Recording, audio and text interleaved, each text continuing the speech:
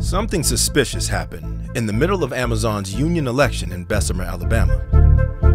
For most of the 2-month election, mail ballots trickled in each day to the National Labor Relations Board, a few dozen at a time. But all of a sudden, on February 12, a huge batch of 251 ballots arrived at the NLRB office in Birmingham. The pace of incoming ballots went back to normal. But then, it happened again.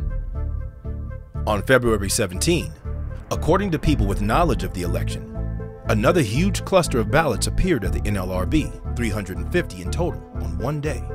Sources say these dumps of ballots were overwhelmingly no votes against the union. What was going on here? The answer appears to be a serious attempt by Amazon to manipulate the results of the union election. So serious that it appears very likely that the National Labor Relations Board will overturn the results. And in that event, should the Retail Workers Union demand it, the NLRB could call for the election to be rerun. Why did so many no votes, roughly 20% of all votes cast, suddenly appear on 2 key dates in February?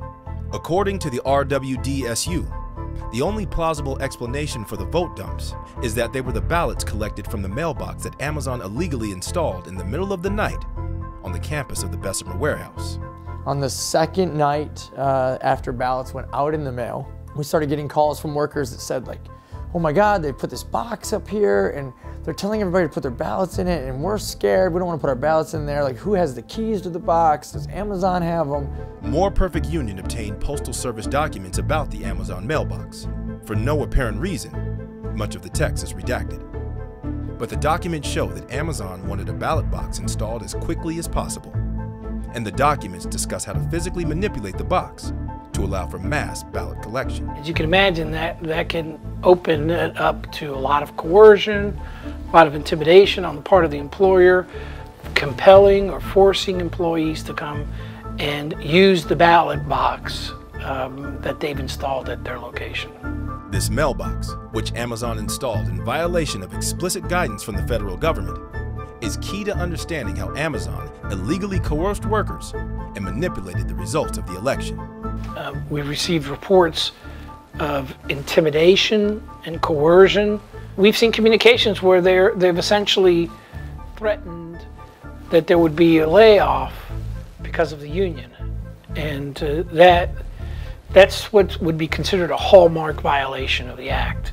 The union election was set to begin on February 8. But Amazon had been hard at work for weeks prior to that, putting in place a systemic, coordinated effort to engineer the outcome it wanted.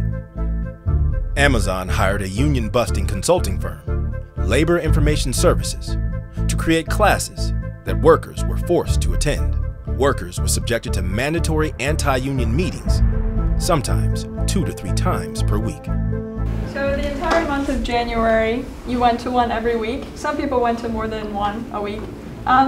They'd say stuff to you like, everything's on the table when you negotiate with the union. We could take everything away. You know, you could lose your pay, your benefits. Some of those who shared with me on breaks is that they're afraid because Amazon told them in the meeting, the union buster said that if you get the union, then your benefits will be taken away. And so some of the younger people are kind of confused and have been told that the union is a bad thing. When workers asked pro-union questions, managers came back to scan their badges in an apparent effort to document pro-union workers. I asked like 3 questions to make them tell the truth. Yeah. When I got back to work, the PA came to me. I saw her pass everybody, and she came to me and she said, let me see your badge. She said, because when they scanned it in the class, yours didn't go through. So she scanned my badge and I watched her. She never scanned anybody else's badge because I was the one that brought out the question that will make them tell the truth about the raises or the union dues and stuff like that. When the election began, the classes were mandated by law to end, but Amazon transitioned to a new phase of its campaign. It compelled Jefferson County to change the traffic light signals outside the Bessemer warehouse to rob the union of one of its most effective messaging tactics, speaking to workers at red lights as they headed into the office warehouse.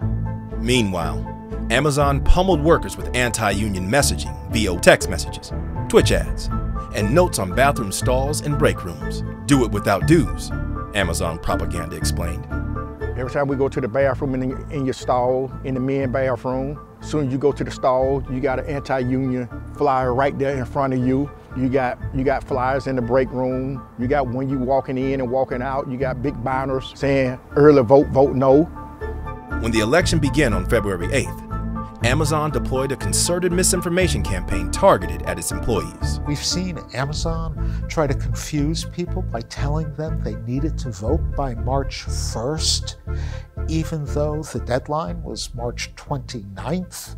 And the reason for that was to try to get people to cast their ballots right after the captive audience meetings and before they've had an opportunity to engage with the union. Amazon felt if workers could be forced to vote quickly, they were likely to vote no. And once they voted no, they were not allowed to go back and change their vote. That's where the mailbox strategy came into play.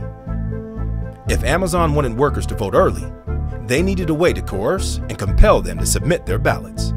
Not only have I never seen a company install or have a mailbox installed on their property for purposes of mail ballot election, I've never even heard of a company asking for such a thing. Amazon initially asked the National Labor Relations Board if they could install a ballot drop box in the warehouse. The request was denied. When the request was denied, went ahead and just disregarded what the board had said to them and installed it themselves. This is the first time I've seen that. And in fact, when I've talked to some of my management side friends on the other side, they're all flabbergasted by what really is pretty audacious on the part of Amazon. On the second night of the vote, February 9th, the mailbox suddenly appeared, just steps from the entrance to the warehouse. For workers, it's twofold. It's number one, if I'm a pro-union supporter and I'm putting my ballot in this box, is Amazon gonna know that? Are they gonna track it? Are they gonna steal it? What's gonna happen to my ballot once it gets here? And for those that maybe necessarily wouldn't have voted, maybe they were just kind of impartial to the idea, they wanna support their co-workers, but they also don't know a lot about the union. But now they've got this manager that's saying, hey, I've noticed you haven't voted yet. You didn't bring your ballot to the box. You should bring it tomorrow. Bring it and put it in the box. The reason why you wouldn't want to have effectively have a polling place where the employer, at the employer's facility without the supervision of the board, is that the employer's supervisors will go around to these employees and say, you need to bring your ballot in, you know, you need to make sure you vote. And you'll have employees following their supervisor's instructions, bringing in their ballots to work, which they're not supposed to do, and feeling the pressure that they have to cast a ballot for the employer. And that's what the mailbox being installed at an employer's facility and to be used for the purposes of casting ballots creates this pressure on employees. As the NLRB counted votes, Amazon deployed the last phase of its anti-union strategy. It challenged hundreds of ballots, specific ballots, ballots that were cast after March 1. Amazon was well aware that by March 1, the tide had swung in the union's favor in a major way. And there should be no intimidation, no coercion, no threats, no anti-union propaganda. Knowing that many of the post-March 1 votes were likely yes votes for the union, Amazon's lawyers aggressively challenged them.